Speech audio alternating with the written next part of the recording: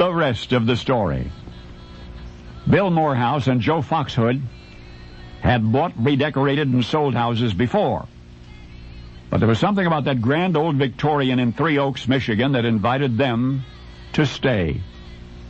The partners were ideally suited to their partnership. Bill was a furniture designer. Joe was in the hardware business. Both dealt in antiques. And when that spacious old house came on the market in 1992, the price was just too tempting to resist. Bill and Joe bought it, considered how best to remodel it. And Joe, looking around, said, "I'm tired of that tumble-down farmhouse of mine." And Bill added that he wouldn't mind a change himself. So Bill and Joe together moved in, never imagining the adventure that was about to begin. 1 week later, it was one of the biggest rainstorms any Michigander could remember. When it struck Three Oaks, the Victorian 83-year-old roof gave way. Now, all of a sudden, Bill and Joe were frantically phoning roofers, bailing out, mopping up. The roofing bill was staggering, so high that there was a bit of hand-wringing as to how it would be paid. Meanwhile, Bill and Joe started removing damp, damaged lath and plaster from ceilings and walls, and that's when they discovered them, many thousands of them hiding in the walls. Obviously, Bill and Joe had come up short in researching the house's history. So it was back to the town's Hall of Records and to the library, and yes, now it all made sense, considering the owner of the house through the era of the Great Depression. "What do you suppose they're worth?" Bill asked Joe, referring to the long secret bounty they had unveiled. And Joe answered that he couldn't even guess. So Bill started calling experts and dealers all over the country.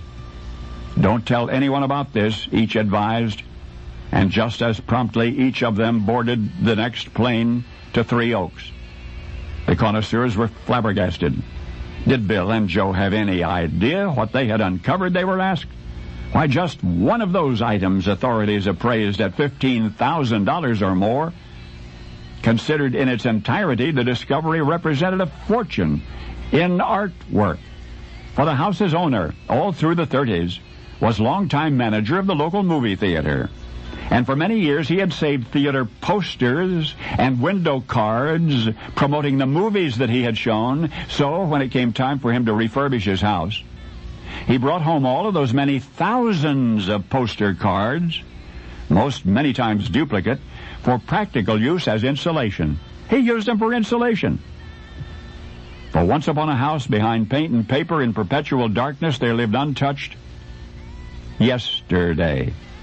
The likenesses of Davis and Dietrich and Bill Fields and Mae West and hundreds more, whose aggregate, some say, may be worth millions someday.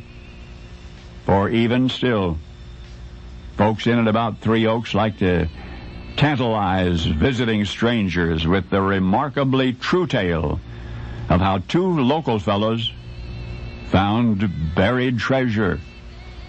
And, of course, that is so. And, of course, now you know the rest of the story.